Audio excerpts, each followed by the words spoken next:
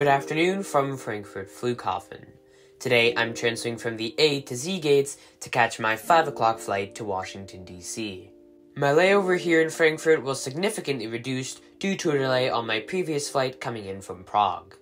Thankfully though, I'm transferring from a Schengen to international flight here in Frankfurt, and it's quick and easy. Unlike in most US airports where you have to re-clear security, in Frankfurt there are only customs checkpoints, i.e. borders officers, between the Schengen A and international Z gates. Here at gate Z22 is my plane for this evening's flight. This Boeing 777-200ER, registered November 77022, was delivered new to Continental Airlines in July of 2010, before moving on to United after Continental's merger with the carrier in 2011.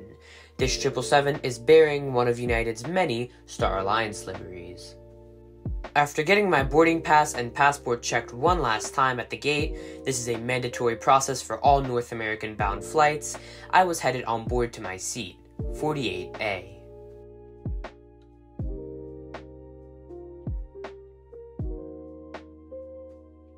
Awaiting me at my seat is a comfy blanket, but no pillow.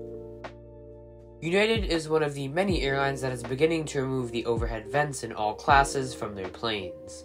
This can especially be an issue on flights to hot, tropical destinations or desert regions like the Middle East.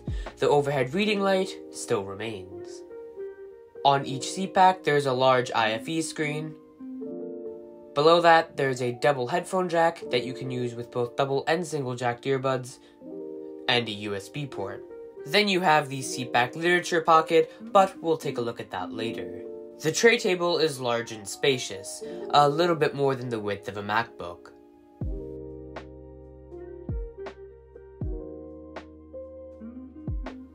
Below the tray table, there's another large leather pocket. In between and underneath each seat are 110-volt universal power outlets, which can especially come in handy on long transatlantic flights like this one. As for legroom, it's great. Then again, I'm only 1.75 meters tall. All seats on United's wide bodies, regardless of class, do recline in some way or another. The headrests on the back of each economy seat are made of padded leather. Fold.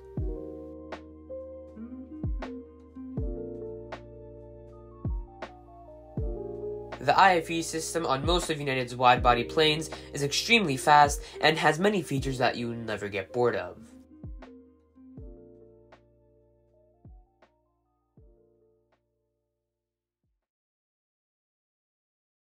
Even if you're on a 12 to 14 hour flight, there will still be plenty of movies, TV shows, and games for you to choose from.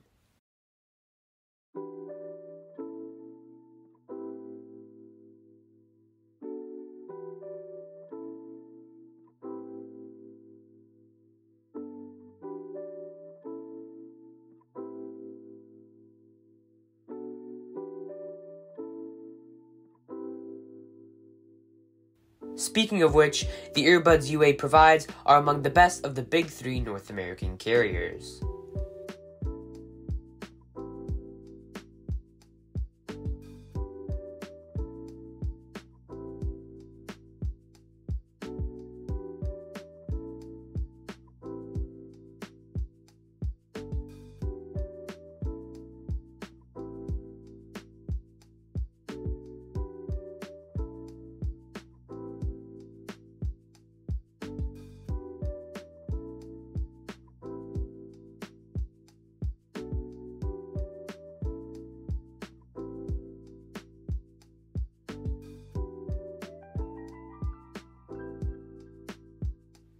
Here's our takeoff from runway 25 left at Frankfurt.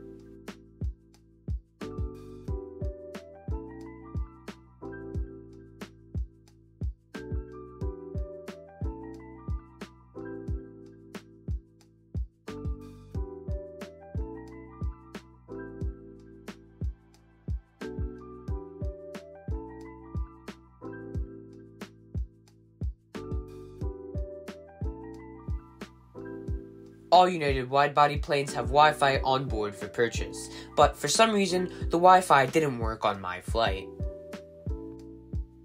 Over the English channel, the first part of the dinner service began. Before the main meal, a bag of these crackers was handed out to each passenger, as well as a drink of their choice. As usual, I went for tomato juice.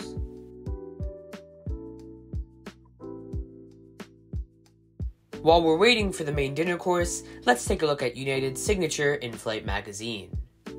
The great part about airlines featuring their own in-flight magazines is that av-geeks such as I can, well, geek over each airline's unique fleet of planes and route networks. Dinner is served.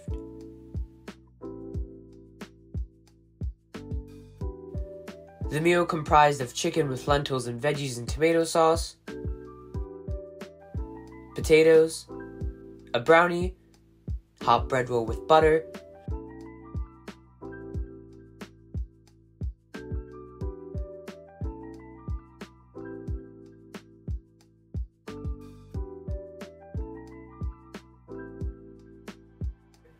and a full can of tomato juice.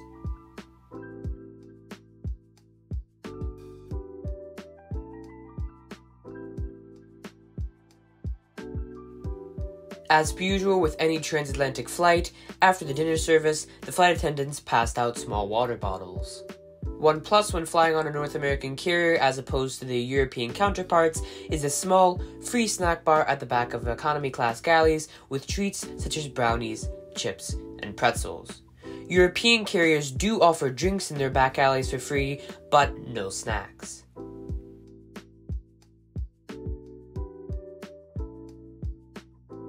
As per usual, around an hour before landing, the cabin lights came back on as the flight attendants handed out the pre-landing snack.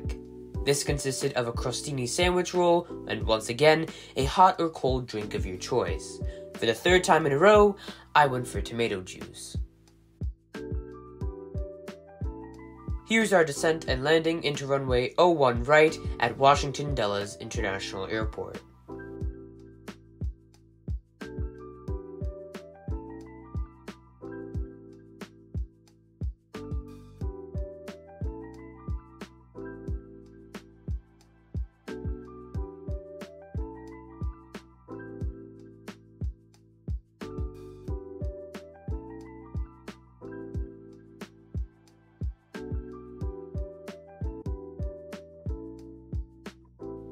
United's 777 economy class product features a 3-4-3 configuration for a total of 9 seats in each row. While this may look like a cramped fit, it is in fact exactly the opposite. On the 9-hour flight to DC, I never once felt uncomfortable, and the legroom is just spectacular. The great service and personality coming from the cabin crew, filling snacks and meals, and phenomenal IFE system is what allows me to rate this flight a 10 out of 10. If you're going to fly transatlantic, make sure to do it on Swiss or United. With that being said, I'd like to thank you for watching this video. Please consider liking and subscribing. Until next time, see ya.